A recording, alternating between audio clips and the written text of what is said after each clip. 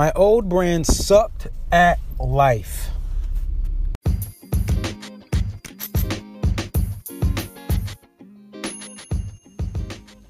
Welcome to the Automation Mastery Podcast. This is your host, Justin Morgan of AutomationMastery.net, here to help you automate your business, master your destiny, and maximize your impact. Let's get to the episode. Let's chat.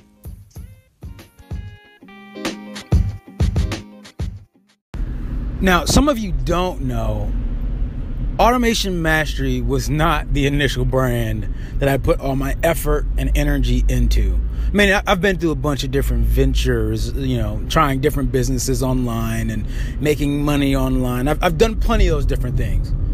But it's not the first brand that I actually have dove into that's 100% mine.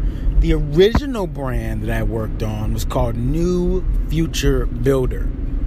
And it was this concept that I wanted to help build a new future, right? And that could have been through any means. So it wasn't very specific. Again, very broad, right? And this idea that I wanted to help business, I wanted to help grow businesses, I want to help grow people, I want to help grow communities, I want to help grow the world. And I just wasn't sure really how, or specifically how I wanted to do it.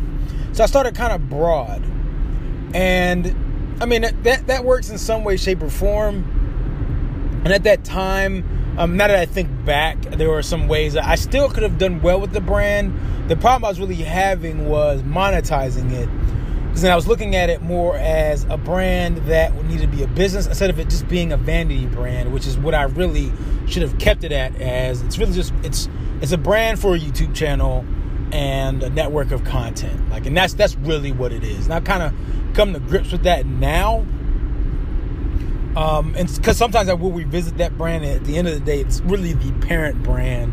As I get into more corporate structure talk, that'll always be the bigger brand. There's a parent brand that'll then own some of these other things that get launched. But at that point in time, again, I was deep in the New Future Builder thing. Motivation, mindset, all those things were a part of that brand. It's really what I talked about when I talked in person and did talks and speeches and trainings. Now, and I kind of touched on it, was the problem was it wasn't really making me money. And I didn't really know what to do. So I, again, still in the midst of growing this brand, trying to get on stages and get in network and find ways to monetize this thing and get some help in making some money with it. And I went to an event, and some folks have heard the story before.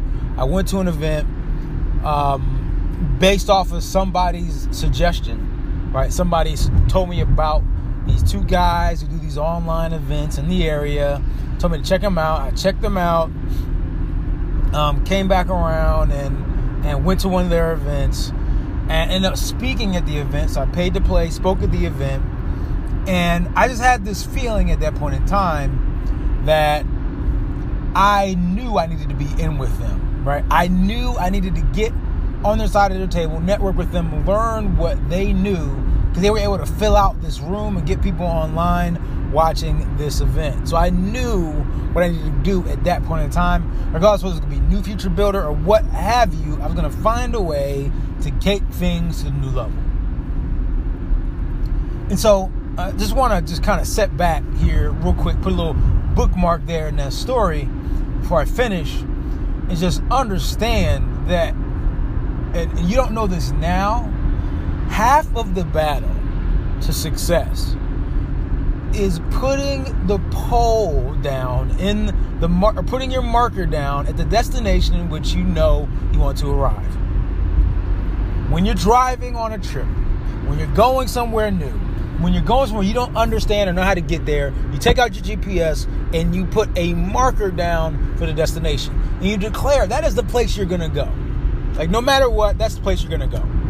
And I found it, and there's other stories for this, but I found that the times where I have put my marker, right, in something tangible, something I can predict, the times I do put my marker in places where I want to be, or people I want to meet, or places I want to go, something I want to be a part of, if I place my marker there, so far, I've reached the destination. And I don't do this very often, so I don't do it with everything, right?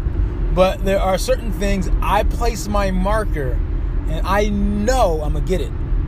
And I get it. And so for you, if there's something that you want, like I wanted something in this scenario, you got to place your marker, right? You got to place your marker and then be relentless and strategic in the way in which you get after it. There'll be some sacrifices, some things that you will have to do that's uncomfortable. I can tell you other stories in the future, but essentially place that marker and go after it. Because this was me placing my marker.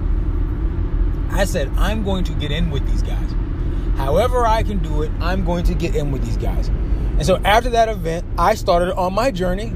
I hit go on the GPS, and I went after these guys, right? And so I worked my way in. That'll be another thing. I'm actually going to be doing a training on this this weekend. So whatever you're hearing this, but this weekend I'll be doing a special training on this, closed training. So it's not open to everybody.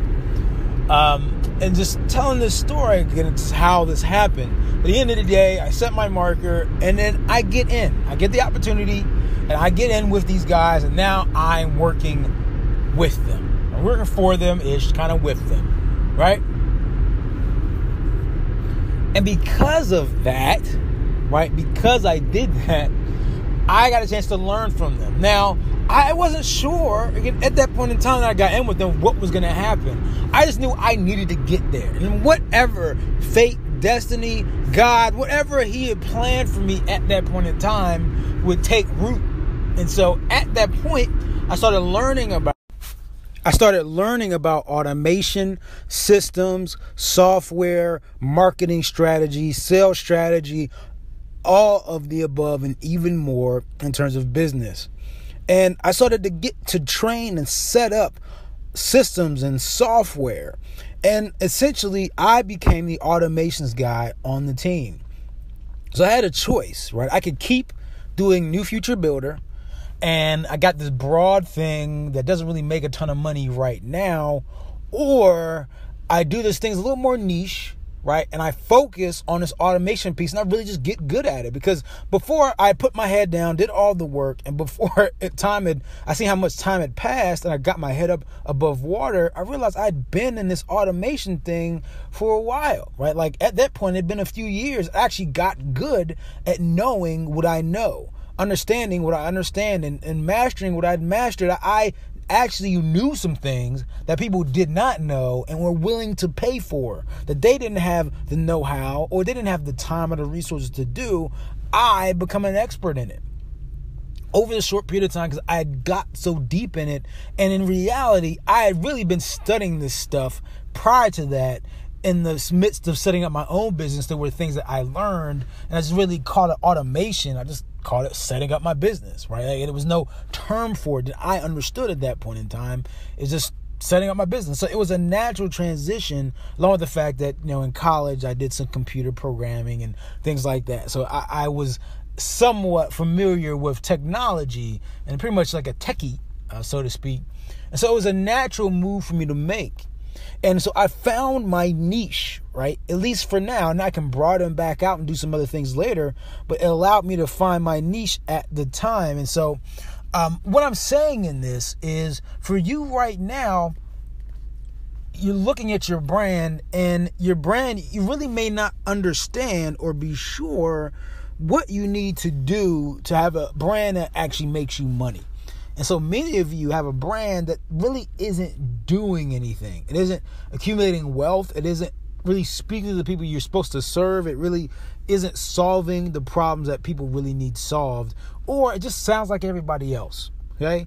And so my suggestion to you is to find your niche, and don't be afraid to switch out your brand. And again, it's not going to always be what you expect it to be, but just I would say humor the process, humor the journey, humor the path that the Lord, that destiny, that fate is dragging you on, and just give it a chance, because you never know how it may end up.